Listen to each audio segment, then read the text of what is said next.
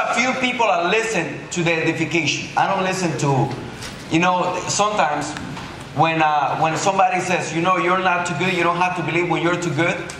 And you don't have to believe if you're down, you don't have to believe that you're too down. I don't listen mostly edification.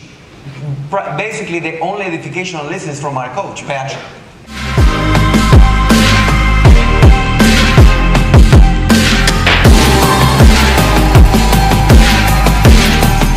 But I'm grateful. I'm really grateful. That edification was awesome.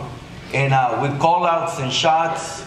And that was amazing. So thank you, Patrick. Thank you so much. We went to this event.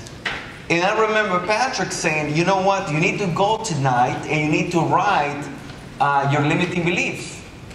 You need to write. There is something that you have today. Is something that we have that is not allowing you to go to the next level. What is that limiting belief? And I remember that night, we're in Puerto Vallarta, and I get a notepad and I start writing. Like, you need to go deep. I told this to somebody yesterday to do it. I don't know if the person did it. But I start writing, right? What are my limiting beliefs? What are my fears? What do I question? Well, you have limiting beliefs. Don't you think? Don't you agree? Say, what is it? Fear what other people think about you. Fear of rejection. Fear, what is it? And I start writing, right? What other people are going to say. Maybe fear of leading. Maybe you don't feel yourself that you can lead other people. Maybe you don't feel yourself that you're as good as the other person. And I started writing. I started writing. And out of those limiting beliefs, I found a couple of them. I didn't tell this to anybody. I was so deep that I couldn't tell this to even Ceci. I don't tell this to anybody. This is only a conversation between me and God. Okay? So I started writing, and I found the limiting beliefs that I had. By the way, there are things that nobody knows that you do, or somebody, maybe you've done something, nobody, only who knows? You. Only you know. You're lazy. You're afraid to call people. You're actually like super lazy. Like you tell everybody that you work and you don't work. Maybe you tell everybody that yes. Maybe you stay at night watching TV. Maybe you stay at night, maybe when you're in the office, you're just watching Facebook and the computer. Maybe you tell that you're doing this. Maybe you tell your wife that you go to the office and you don't go to the office, you go to another place. Maybe you say stuff that you're doing, maybe you tell your husband that you did certain. I don't know what it is, but you start, I started writing. And I find out a couple of things. After finding the limiting beliefs, I found 2 to 3 that I was going to attack.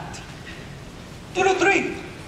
I found 2 to 3 limiting beliefs, and I started working on that stuff, and all of a sudden I came back to the office, and I improved.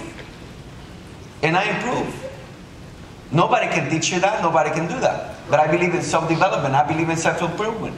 I came back, and I said, you know what?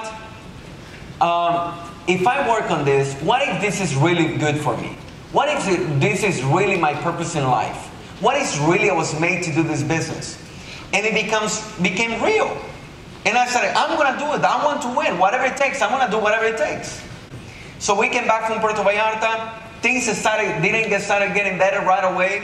But we started improving. And I started working on my game. I started being myself. I started I started really working. I was not working before. I was not putting the effort. I started being coachable. I was not coachable before. A lot of people say, I'm coachable. No, you're not. You're not. You think you are. You're not. I'm telling you, I was not coachable. I used to say, you can do lip service, but that doesn't serve you. So I said, I'm going to start being coachable. And it hurt because I was not coachable. Patrick would say, read this book. I wouldn't read the book. Patrick came out with the book of the month. I was not reading the book of the month. So we started improving.